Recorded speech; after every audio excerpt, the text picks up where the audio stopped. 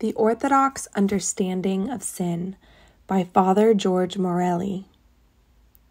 In the first chapter of Genesis, we read that man is made in God's image and called to be like him. The image, the Church Fathers say, is mainly our intelligence and free will. God so loved us, he sent his only begotten Son for our salvation, John 3:16. If we put on Christ at baptism and continue to wash ourselves through repentance, then we are able to reflect the light of Christ. Our constant prayer is, Lord Jesus Christ, Son of God, have mercy on me, a sinner. We are creatures. We have no independent existence. We depend on God for all, and by his mercy, we can have the light of Christ indwell in us. This is a spiritual reality revealed by our Lord Jesus Christ himself. The value of this is unfathomable. Bishop Hierethos Vlachos, 1994-1998, refers to the worth human beings can have. Quote, "It is said that God has essence and energy, and that this distinction does not destroy the divine simplicity. We confess and believe that uncreated and natural grace and illumination and energy always proceed inseparably from this divine energy. And since, according to the saints, created energy means created essence as well, God's energy is uncreated.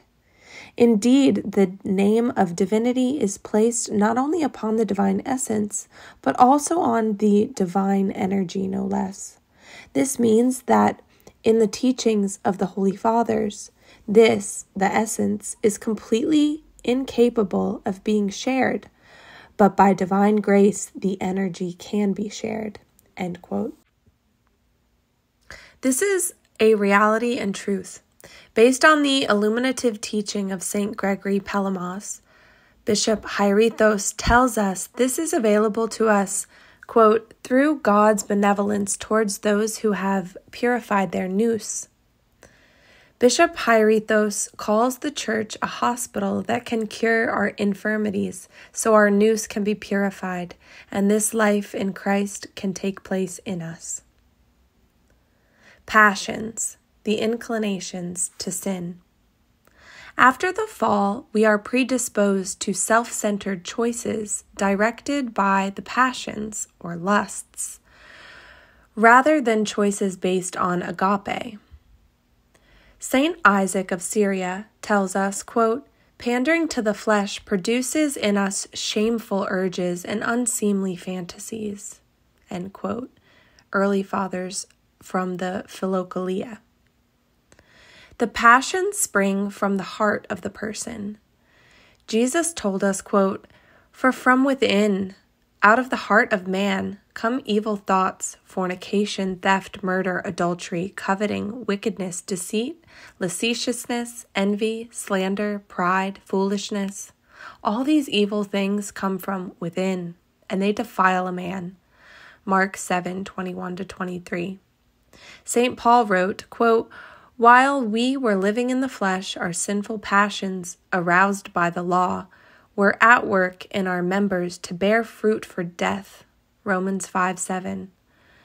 The work of the passions can take place either before marriage or after the marital union takes place. In either case, they lead to a choice of singularity or self-satisfaction over a righteous joined union. Passions may predispose an individual to discord from God and mankind. St. Paul's warning applies to the demon's attack union with God and neighbor. Quote, "Now the works of the flesh are plain: fornication, impurity, licentiousness, idolatry, sorcery, enmity, strife, jealousy, anger, selfishness, dissension, party spirit, envy, drunkenness, carousing, and the like. I warn you, as I warned you before, that those who do such things shall not inherit the kingdom of God." Galatians 5:19-21. The Church Fathers attribute this to the demon of each passion that never tires of breaking union with God and mankind. An example of how this works may aid our understanding. The demon of lust, the Church Fathers tell us, may take over our lives. Modern society facilitates this malady. Sex is broadcast everywhere for almost every use: art, fashion, music, news, pornography, especially the internet, and the sale of almost any product from automobiles to computers. The secular world flagrantly exposes body parts, especially the genital areas. The Church Fathers knew about such enticements 1,000 years ago. St. Isaac of Syria wrote, quote, "Passions are brought either by images or by sensations devoid of images and by memory, which at first is unaccompanied by passionate movements or thoughts, but which later produces excitation. One way to deal with these passions," continued St. Isaac, quote, "their thought must become attached to nothing except their own soul."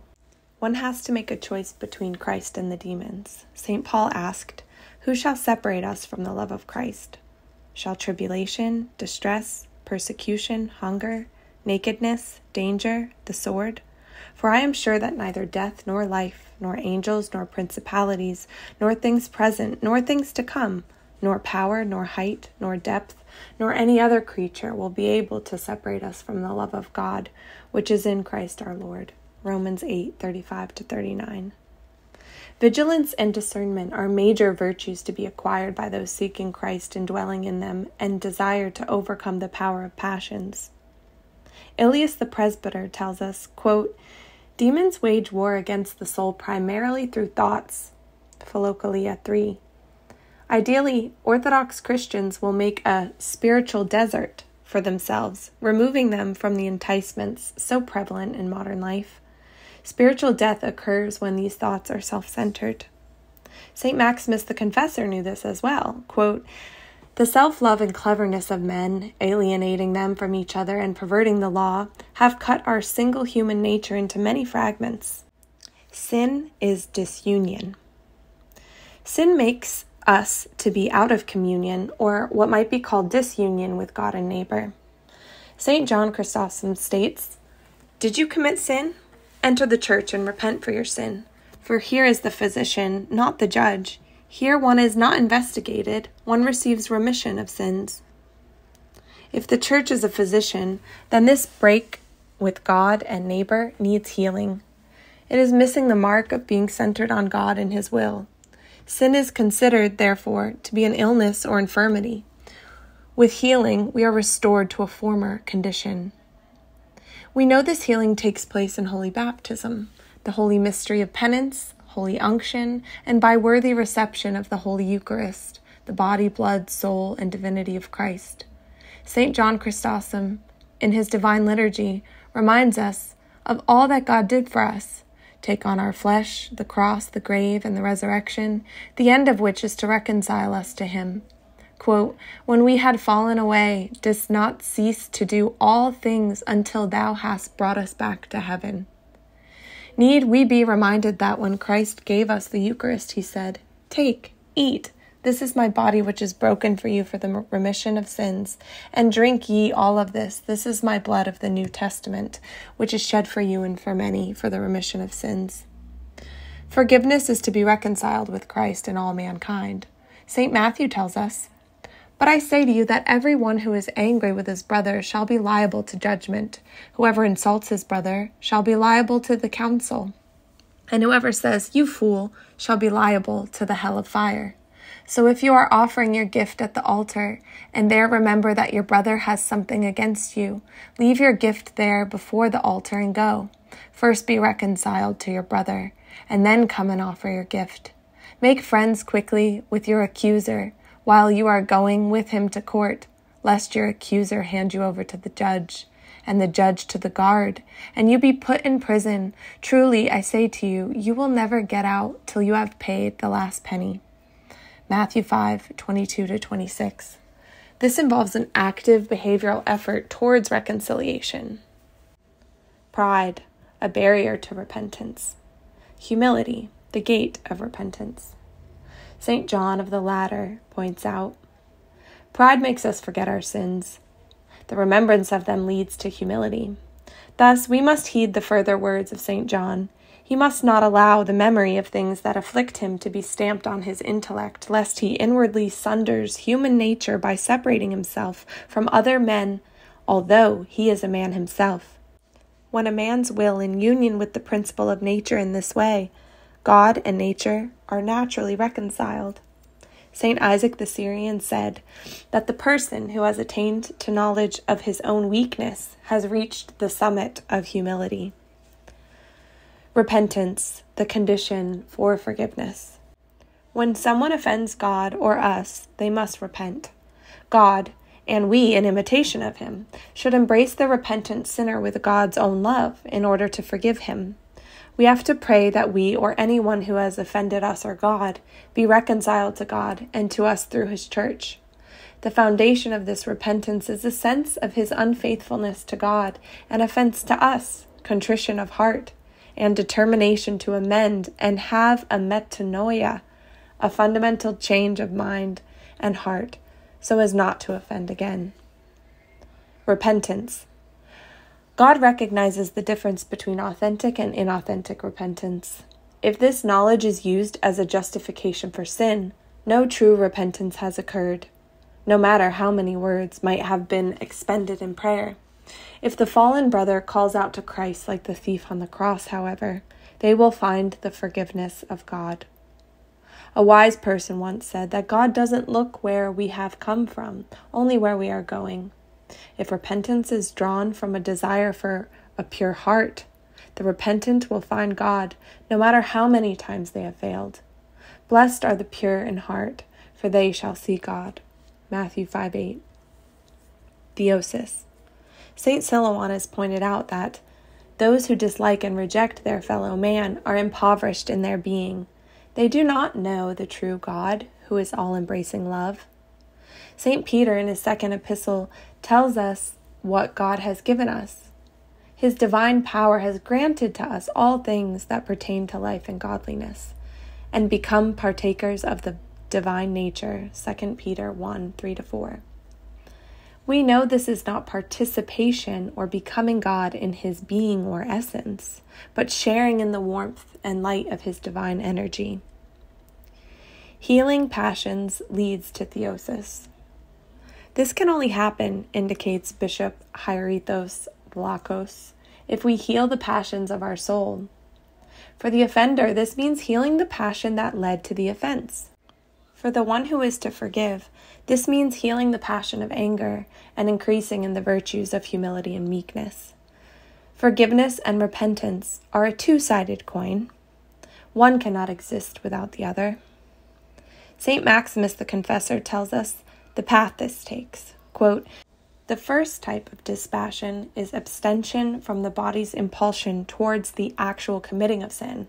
The second, rejection of the impassioned thoughts. The third is quiescence of passionate desire. The fourth type of dispassion is the complete exclusion from the mind of sensible images." Philokalia 2. Psychospiritually, this means the decision and will to stop sin, act in accordance with our Lord's counsels, and do all we can to remove ourselves from events and images that arouse sin. This means substituting and have available the works of God, exercise and practice godly virtuous thoughts and acts, and base all on the foundation of prayer and the holy mysteries. Let us commend ourselves and each other unto Christ our God. Theosis not only means being enlivened with the fire of God's warmth and light, but being in communion with one another. Saint Dorotheos of Gaza likens our growth in union with God to a compass. God is at the center point. Each person is like the radials going out from the center to all the 360 degrees encircling it.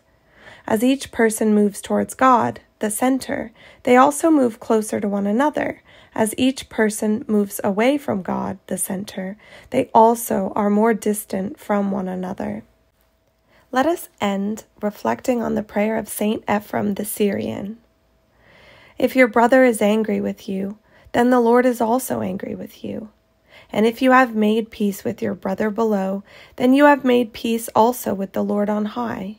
If you receive your brother, then you also receive your Lord. Jesus forgives our sins through the sacramental power given to the Church. first to the apostles, then to their successors, the bishops and priests, right down to the present day, when he told them, "Receive the Holy Spirit. If you forgive the sins of any, they are forgiven. If you retain the sins of any, they are retained." John 20:22-23.